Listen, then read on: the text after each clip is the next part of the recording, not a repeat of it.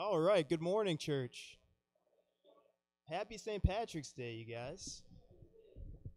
Let's go to our Lord God with a word of prayer to start off. Father in heaven, hallowed be your name. When we consider the heavens, the works of your fingers, the moon and the stars that you've set in place, who are we in this room and all throughout this planet that you are mindful of us, that you're thinking of us, God? On this little blue dot in a solar system that is just so amazing, up until the farthest away galaxies in the universe, God, into black holes and maybe even parallel universes. You've created all. You've set it all in place. God, we are so in awe of you. And I pray that this time today we can be reminded of who you are, who you were in the flesh, who you are now, and the spirit of you living inside of us. In Christ I pray, amen. All right, guys. I'm so grateful to be here before you today. It has been an amazing time exploring East Tennessee, and I gotta say, driving from Knoxville to Nashville, I was just seeing the amazing beauty of nature here in East Tennessee, up into Middle Tennessee, and it's a special time. After this sermon, I highly encourage you guys to go outside and just smell the flowers. You know, the PGA is on today, PGA Championship, but don't spend all day inside. I want to focus today on the Gospel according to Mark, and we're going to spend a lot of time in a particular chapter, chapter 4. So you can kind of just camp out and turn your Bibles to Mark chapter 4, and we're going to look at Jesus calming the storm. I titled this sermon Equanimity through Christ, or Equanimity through Christ. Forgive my pronunciation. But the thing about this is that today we live in a society where we can focus a lot on really good things that are healthy for us, but sometimes these things that are healthy for us, we don't give Christ the credit for them. So, cognitive behavioral therapy in the mental health realm, all these techniques for breathing, meditation, taking walks. Some of these things are spiritual disciplines, but we can forget who taught us them, that Christ walked us through these things in the Bible, that the Father in heaven told us to do these things in the Old Testament. And this is something that I really want to focus on today. But just being that it's so beautiful outside, I wanted to start with a quote from one of the early church fathers, a fellow named Origen of Alexandria. And it just keeps with the theme of spring. I don't know if it's spring yet. I haven't been in East Tennessee long enough to experience any of the seasons. And coming from South Florida and the Caribbean, there's really no seasons like that. It's just either hot or less hot. But here's what Origen of Alexandria said: "Those who believe the author of nature to be also the author of Scripture must expect to find in Scripture the same sorts of difficulties that they find in nature."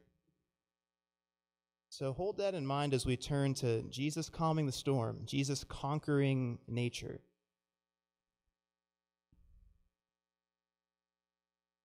So we're going to go to chapter 4, verse 35.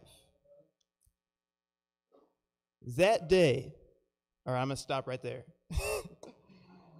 That day, right? So whenever we're reading Scripture together, it doesn't matter how long we've been a disciple, if we're just, or even if we're just like exploring the Scriptures recently in our walk with Christ. When we see something like that day, we can look and say, I wonder what happened that day. So if we go back to the beginning of Mark chapter 4, we see a little bit in verse 1 and 2 what that day looked like, right? In verse 1, it says, "Again, Jesus began to teach by the lake. The crowd that gathered around him was so large that he got into the boat and sat in it out on the lake, while the people were along the shores at the water's edge. He taught them many things by parables." Okay, so on that day, Jesus was teaching all day on a boat. Why was he on a boat? Well, okay, if we look even further back into Mark chapters 1, 2, 3, we see that he was on the boat because he had started to gain so much popularity. He had started to gain a following. As you see, there was a crowd amassed before him, and he had to be on the boat to get some separation from them. So this gives us some context into what we're going to be looking at today. Now, that day, in verse 35, when evening came, he said to his disciples, "Let us go over to the other side." Leaving the crowd behind, they took him along, just as he was in the boat.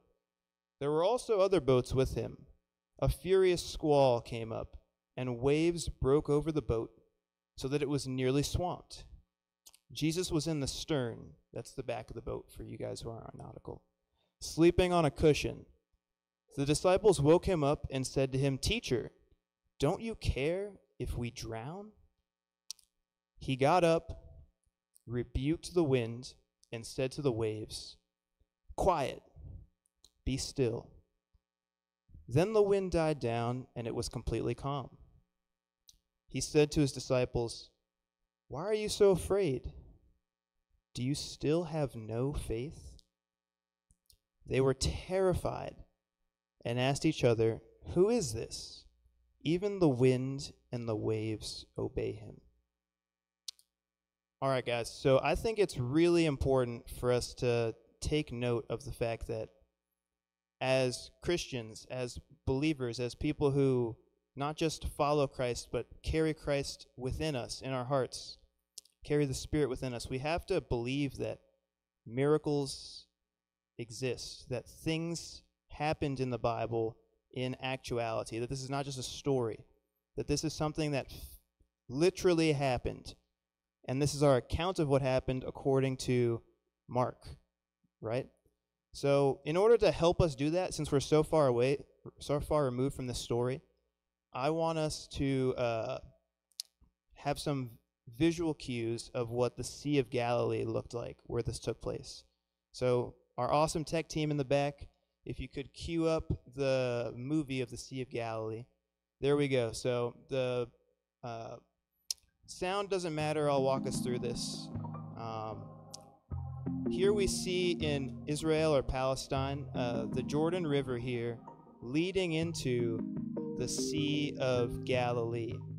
And just try and put yourselves into this picture here.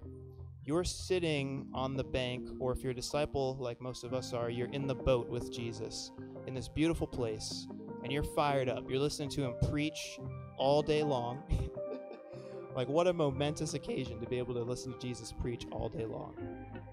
And then all of a sudden, he says, "Let's go to the other side," once it starts getting dark. It's like, all right, Jesus, it's getting dark.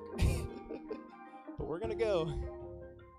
And, man, this is a big body of water. It's technically a lake, but I think it's about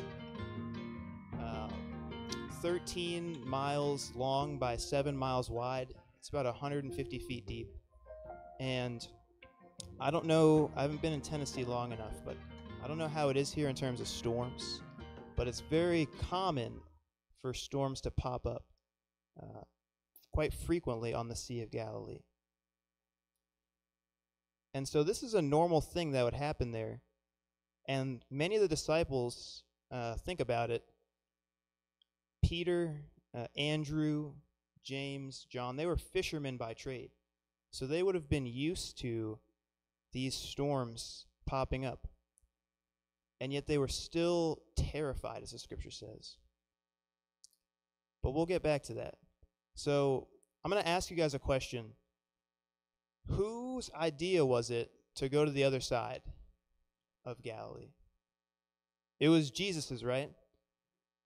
So, isn't it funny that God has a plan and a purpose for us, but he doesn't always give us the details? How could Jesus be the one who's taking me into this storm? Why would that happen? sometimes in our lives, we are going to go through storms. Just like the Sea of Galilee has storms all the time, very common. Unfortunately for us, sometimes we bring these storms upon ourselves. But in this case, the storm had nothing to do with how good or bad the disciples were. It's just a fact of life. It's just nature. Here's the thing, though, is that Jesus said, "Let us go over to the other side," in verse 35. And that's as good as a promise as you get from God. He didn't say, "I think we're going to try and go to the other side." He didn't say, "Well, maybe we should go to the other side." He said, "Let us go over there." We're going to the other side. And later, when he teaches us how to pray in the gospel according to Matthew, he says, "Thy kingdom come, thy will be done on earth as is in heaven." And even still, the disciples who were with him experienced essentially what is a mental breakdown when they try to deal with the storm under their own means, under their own strength. And I try to put myself in the shoes of the disciples here. Whenever we're reading the Bible, it's important to remember that we are not Jesus in the story. You are never Jesus in the story. I am never Jesus in the story. If you want someone to compare yourself to, that's another story, but if you want somebody to compare yourself to, the closest thing you can compare yourself to is the disciples, right? We're going to be the disciples in the story. And if I think of myself and put myself on that beautiful bank of the Sea of Galilee, and I'm fired up listening to Jesus preach, and he says, "We're going over to the other side," and I'm like, "All right, let's go." And then I say, "Oh, wait, Jesus, I'm a fisherman, and it's getting dark." Think about this. We don't have any floodlights. We don't have any GPS. No Garmin, right, Steve? No fancy navigational system on these sailboats. I mean, there's no Coast Guard, to the best of my knowledge. You're just kind of winging it out there. And these guys who are fishermen, they would have known, based off of experience, what the weather conditions would have been like. Even though abrupt storms could happen, they might have been saying, "Hey, Jesus, I don't know I don't know if we should go in the dark. It seems like a storm might be coming." So when I think of this myself, mounting up to go across the Galilee in the pitch black of night, I'm like, man, would I be immortalized as Ty, the disciple who decided to stay on the banks of the Galilee? And would I have been a cautionary tale of what not to do in the Bible for the rest of days? But here's where those honest conversations come in handy, because it takes that level of humility and honesty in order to fully put yourself before God. "Humble yourself before the Lord our God" was one of the songs that we sang this morning. And these songs are meant to get us into a mental state where we can truly worship God. Let's look at an example of this level of faith that we should have and that the disciples had just by going into the darkness of night in the face of this oncoming storm. In Hebrews 11, verse 1, it says, "Now faith is confidence in what we hope for, and assurance about what we do not see." Now the physical evidence before the disciples in the face of the situation of the storm was enough for them to say, "You know what, Jesus? I think I might stay on the banks." Or the ones who got on the boat, the people who followed them in the boats nearby, they could have said, "You know what? It doesn't look like a good situation. Maybe I won't follow you." But when we do have this level of faith that's talked about in Hebrews 11, verse 1 that we just read, this is something that allows us to transcend fear. Fear is something that keeps us on the bank. But that faith brings us into the boat and allows us to at least have the opportunity to know that Jesus is with us going through that storm, even if he's asleep like it is in the story here.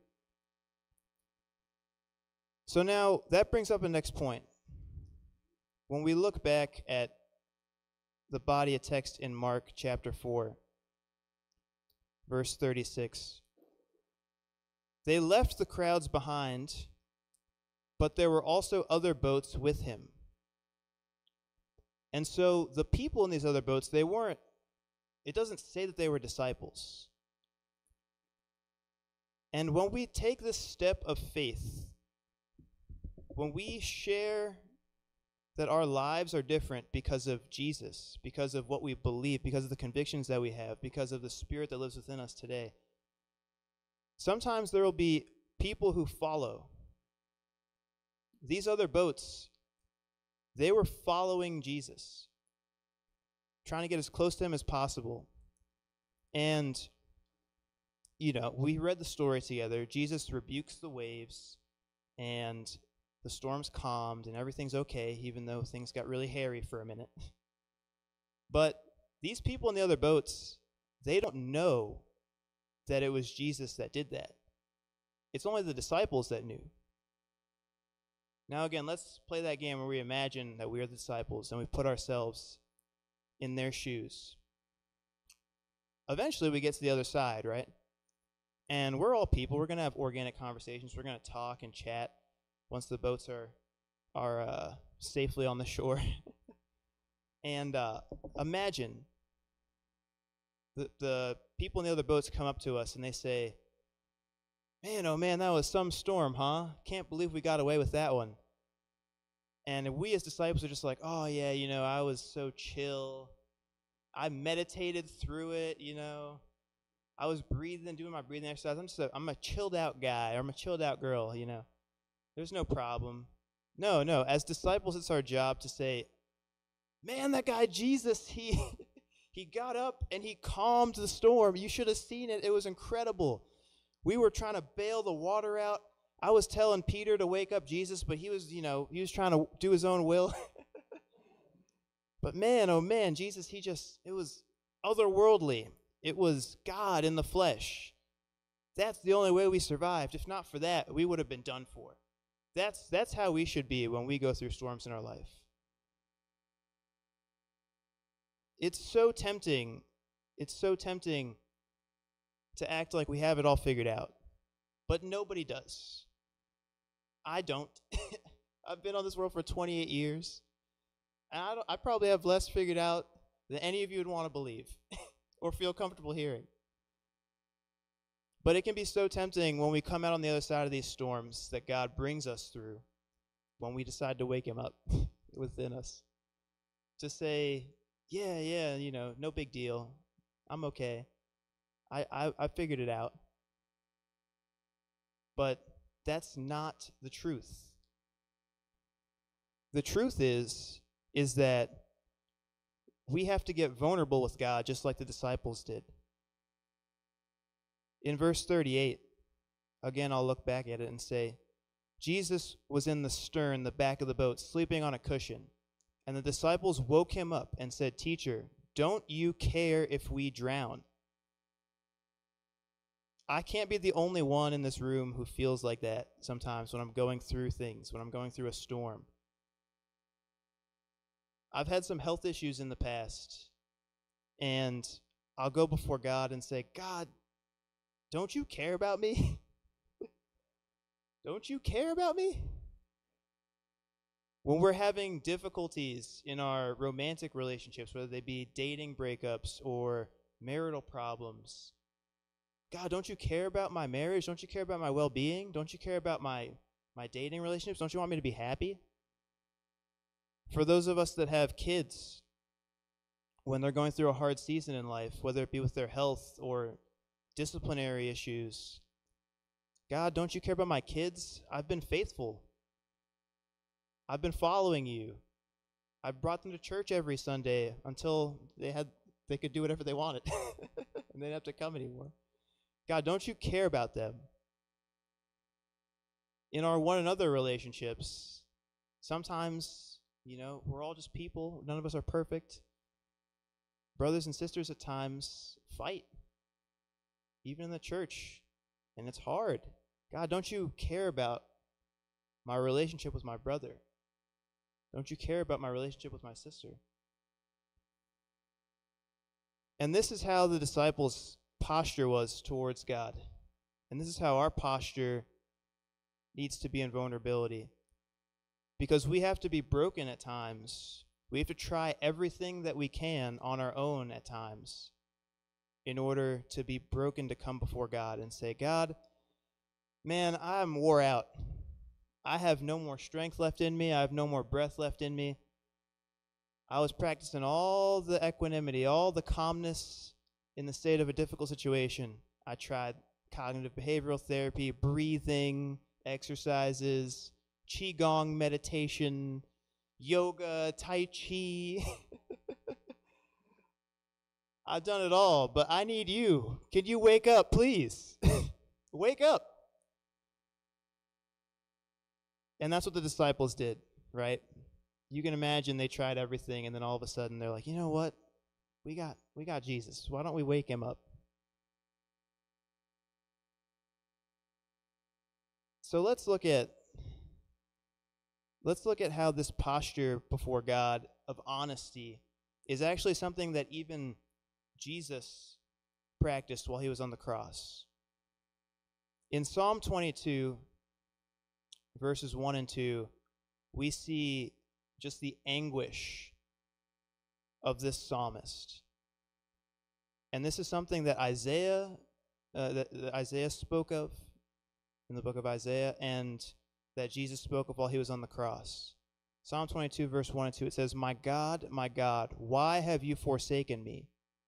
Why are you so far from saving me? So far from my cries of anguish? My God, I cry out by day, but you do not answer by night. I find no rest. And here's the thing, right? Yes, Jesus did say this. And yes, the prophet Isaiah did bring this up. But we're looking at this from a 21st century mindset. We're looking at this from a place so far removed in time from how the people who wrote it and who lived this would have interpreted it. When a prophet in the Bible quotes scripture like this, it's meant to be read in totality. When Jesus said this on the cross, it's meant to be read fully. It's meant to be looked at in the whole context of the entire story.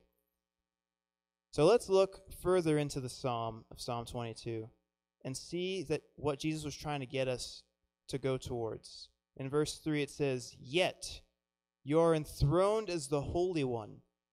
You are the one Israel praises. In you our ancestors put their trust. They trusted and you delivered them. To you they cried out and were saved. And you they trusted and were not put to shame. This is the salvation that Jesus was talking about on the cross when he quotes that scripture in the beginning of Psalm 22, when he quotes the prophet Isaiah. And we should not forget that our anguish is a mechanism, a tool to bring us towards Christ, to bring us closer to God through these storms in our lives. It's not meant to break us and leave us shattered. It's meant to call us closer to God. Let's look at the victory and remembrance of this psalm, because it doesn't just end in salvation. It ends in a reminder of who God is and who we are because of him.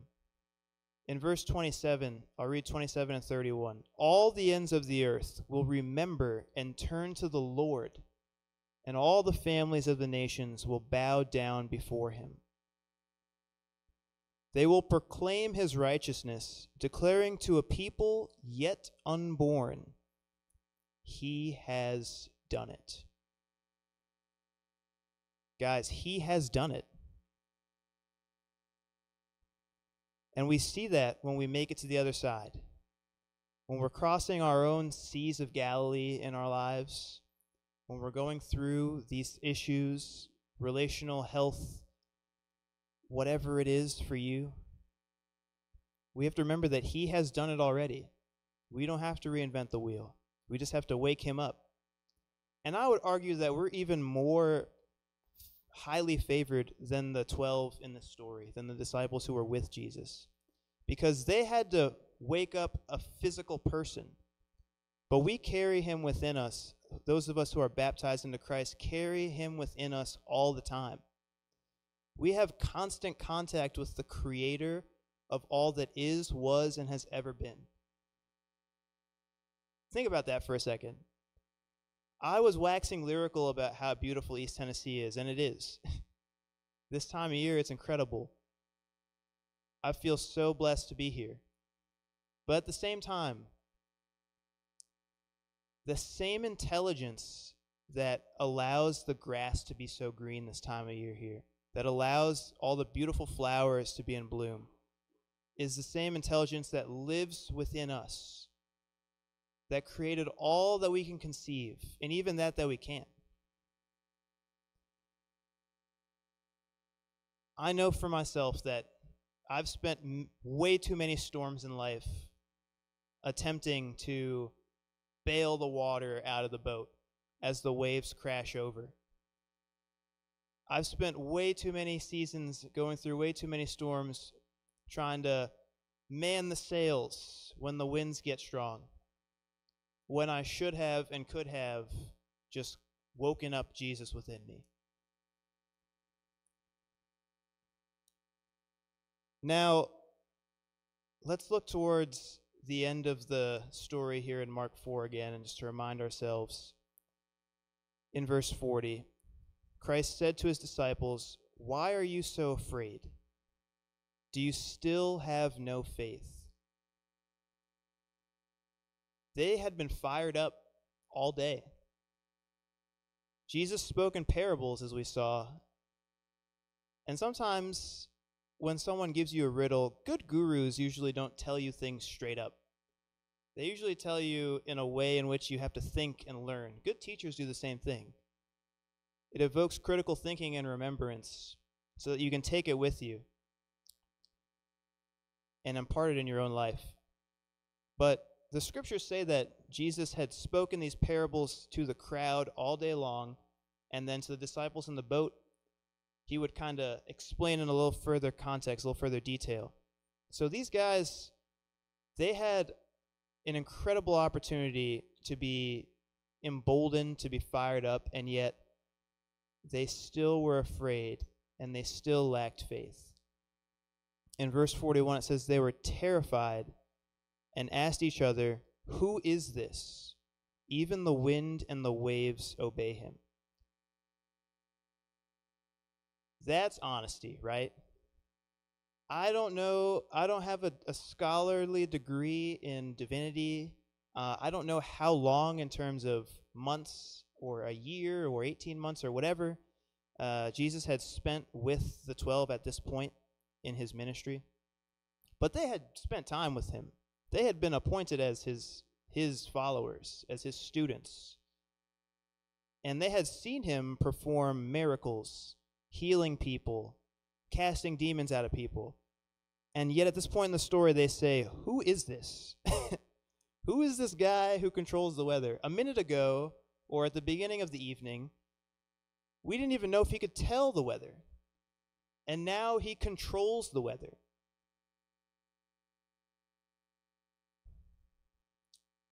You know why I think they were so terrified? Why they went from afraid to terrified? Because they knew that he was God in the flesh, and they were walking amongst something that they had read about and heard about and been told about their entire lives. Let's look at Psalm 89, verses 7 through 9. Again, right, I say that for us living in the 21st century, it's hard to read Scripture at times, especially in the Old Testament and the New Testament. It can be so confusing, right? But for these individuals who lived back then, when they saw something that was prophesied or quoted in Scripture, or heard something that was prophesied and quoted in Scripture, they would have known immediately its implications and its deeper meaning.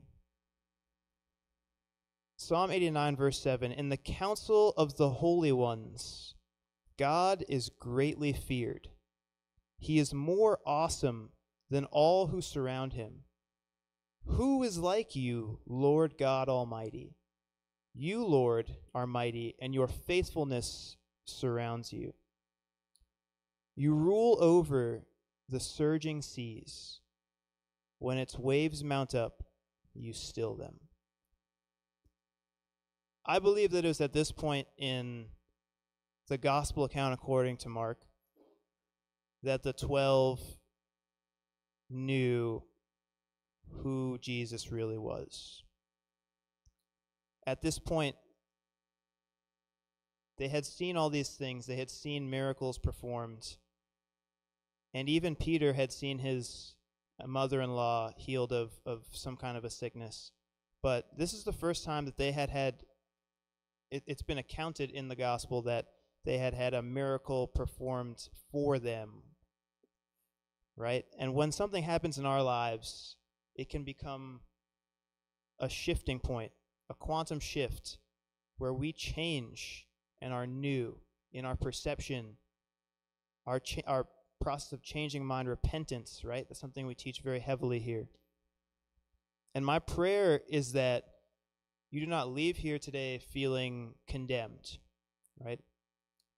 I mentioned spiritual disciplines. I mentioned equanimity, calmness in the state of a difficult situation.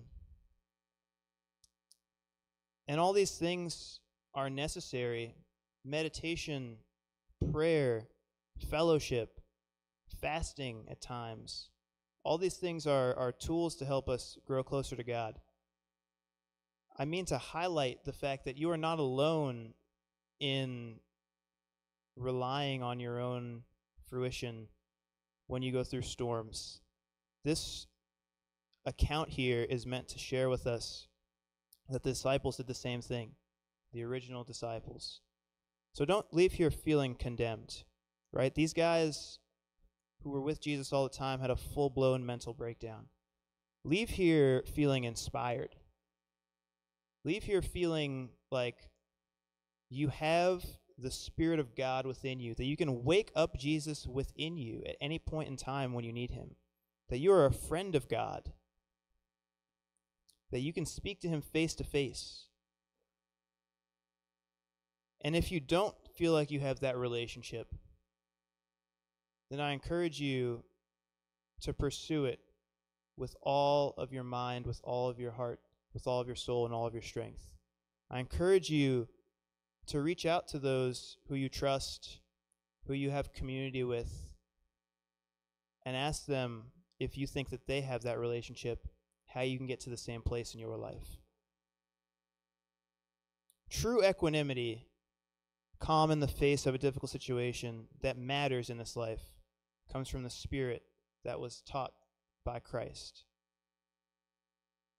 The disciples had to wake up Christ in the flesh, but those of us who have been baptized into the faith are blessed with the ability to wake up Christ within us through the Spirit in the face of storms.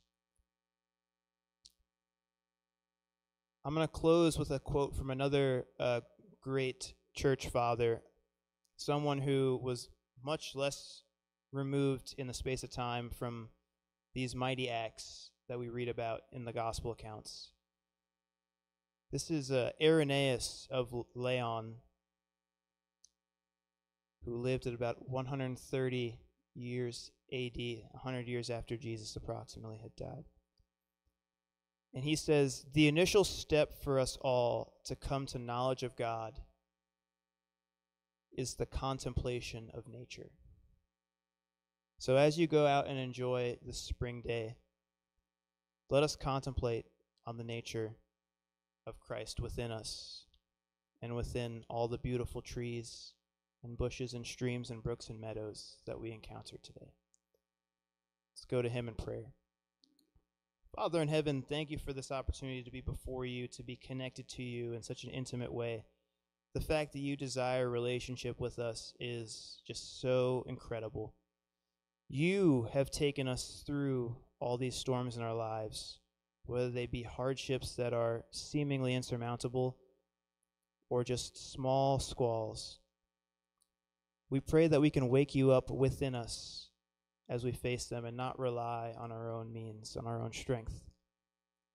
God, we thank you so much for the sacrifice and the humility that you put before us, for coming in the flesh and sharing with us wisdom that surpasses understanding. God, it is my prayer that we can stay abiding in your word, in your laws, and your precepts, and know you even deeper every day that you give our lungs breath. It is in Christ Jesus that we give thanks, especially for how you love us. Amen.